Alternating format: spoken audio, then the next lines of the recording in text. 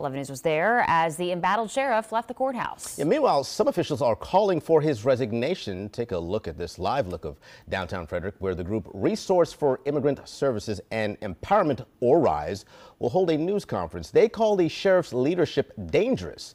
This event was planned before the sheriff announced that he's taking leave. 11 News reporter Kate Amara is joining us live now from federal court in downtown Baltimore, where the sheriff just walked out hours after his hearing. Kate.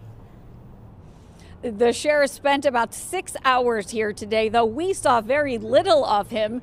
He managed to make a lot of news in his time here. He faced a federal judge today who told him if convicted on all charges, he faces a maximum penalty of 25 years in prison.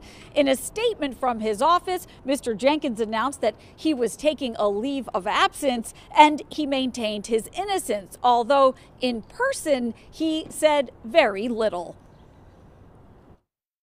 I have no statement. Thank you. I have no statement. Excuse me.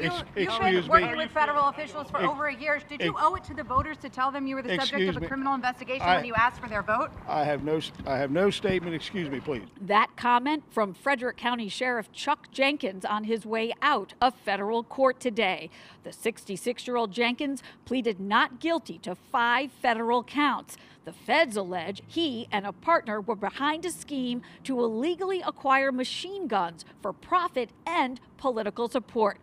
Jenkins emerged from the federal courthouse about 30 minutes after his office sent out a press release announcing Jenkins was taking a leave of absence, effective at the close of business on Friday.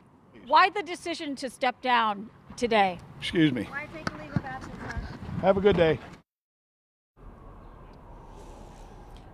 So, Mr. Jenkins was released pending trial by the judge, who also ordered Jenkins to surrender all of his firearms, including his service firearm, which prosecutors argued for. Prosecutors also told the judge they're planning for a 5-day trial. And Jenkins' alleged co-conspirator has a 2 p.m. court date here tomorrow. Reporting live from federal court downtown, I'm Kate Amara, WBAL-TV 11 News.